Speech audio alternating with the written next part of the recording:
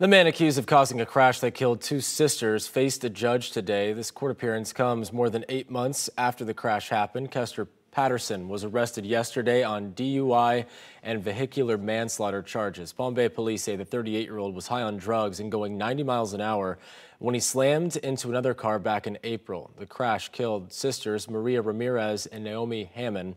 He was being held on a no-bond status, but today a Brevard County judge changed that.